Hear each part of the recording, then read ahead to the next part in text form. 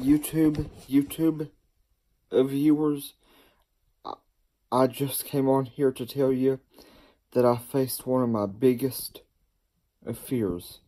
You see, I have seizures, and there have been countless nights when I've woke up at midnight, 1, 2, or 3 a.m.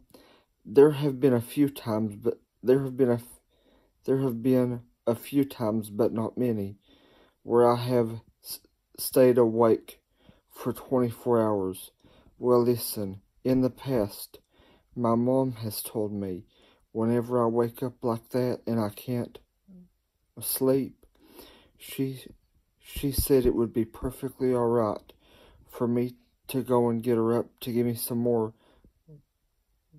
sleep medicine, because you see, lack of sleep causes seizures, even though I prefer seizures over football. But YouTube viewers, ever since I've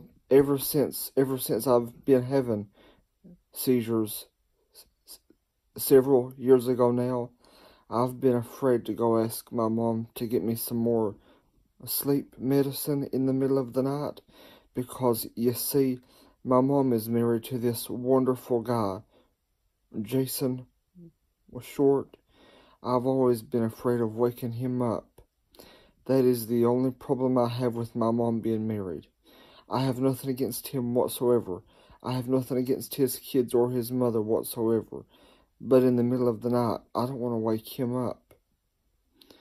And plus, sometimes the middle of the night has been the only time of the day I've gotten privacy without people calling and texting and saying, "How you doing? How you doing?" Well, YouTube viewers, it is between 3 and 3:30 a.m. and I've been up since 2. But just before I made this video, I went I went right next to the door of my mom's room, and I said, "Mom, please get up and give me some more sleep medicine." And even though I was a little worried about waking Jason up, I wasn't near as worried or concerned as I used to be. And right after she gave me my pill, I said, "Mom, 2 more things. I don't need any medicine for my looks because I'm the best looking man on earth." And I also told her, "Mom, if I woke Jason up, please tell him I'm sorry."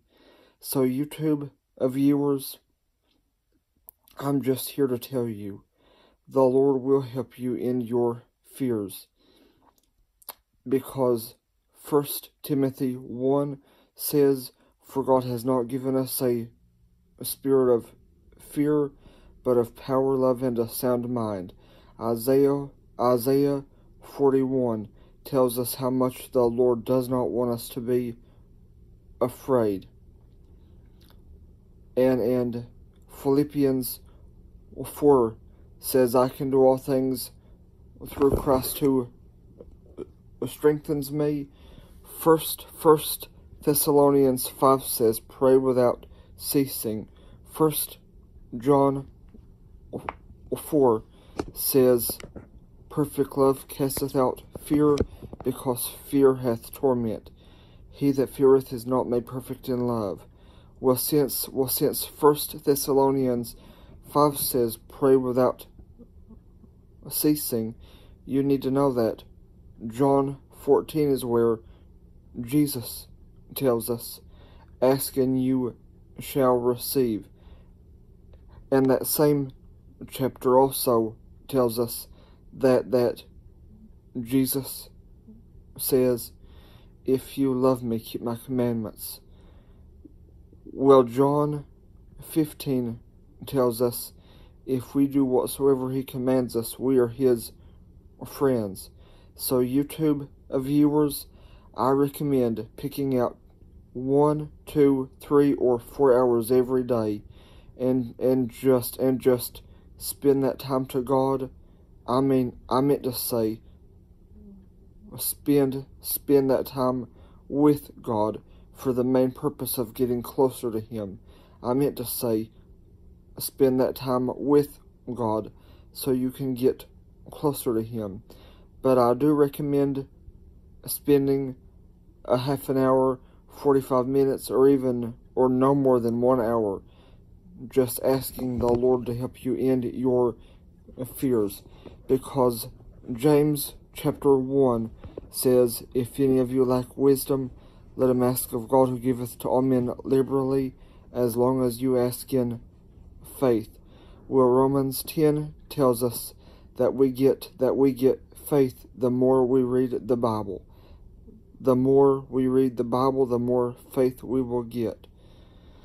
Hebrews 11 says, without faith it is impossible to please God. Hebrews 11 also tells us that the Lord is a rewarder to those who diligently seek Him. Well, James 4 tells us if we get close to God, He will get close to us. And since 1 Thessalonians 5 says pray without ceasing, because of Hebrews 11 and James 4, and also because of Romans 10 and John 14, if we do not pick time out for God every day, we are making a horrible decision, or a wrong decision, or a combination of a bad and wrong decision. A combination of those two. YouTube viewers, Matthew chapter 6 says, when you pray, enter into your closet. That is the KJV version. But when I had the New Living Translation Bible on DVD, Matthew 6 says, when you pray, go away by yourself. Pardon me if I burp. But the NLT Bible says, when you pray, go away by yourself and pray to your Father secretly. Well, YouTube viewers, Philippians 4:18 or 19 says, my God shall supply all of our needs according to His riches in glory. Psalm 138 says, the Lord will perfect that which concerneth us. Titus 1, the Lord does not lie. Malachi 3, the Lord does not change.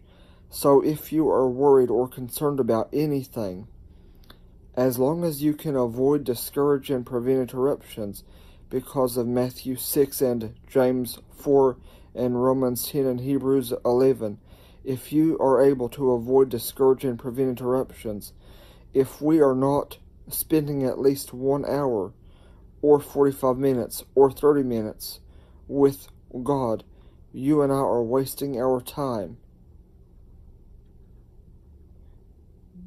Because of Matthew 6 and my own personal experiences with interruptions, I cannot tell you how darn important it is to talk to God just to get closer to Him. Not only about your concerns, we need to spend time with God just to have a close relationship, with Him. But I am here to tell you, He will help you with your fears. He will help you with your worries. He will help you with your concerns. He will help you with your problems. For the last week or two, maybe a month or longer, I have been spending every day between 3 and 6 p.m. alone with God. I have told my family and everyone I know, if you try to call or text me or contact me between 3 p.m. and 6 p.m., I won't be answering any calls, texts, or messages. YouTube viewers, If you will give God the time that He deserves with you, He will help you. But I'm not saying to spend time with God only so He will end your fears. I am telling you this to tell you, spend time with God to have a closer relationship with Him. Number one reason. And also, the Lord will help you in your fears if you spend your time with Him. Between 1 hour to 3 or 4 hours each day. He will end your fears with you. He will end every fear you have for you. The purpose of this video is to help you end your fears and to help you get a closer relationship with God. If this video has helped you, if you're able to leave a comment, please let me know in the comments. But if you are never able to leave a comment in any of my videos, I want you to know that is always by pure accident. But if you can leave a comment, or if you cannot, please like, share, and subscribe. But if you are able to leave a comment, please let me know if this helped you and how much. On a scale of 1 to 10. If this helped you, I am so glad it did. Have a wonderful day if you're watching this during the day. Have a wonderful night if you're watching this at night. I'll talk to you soon. Thank you.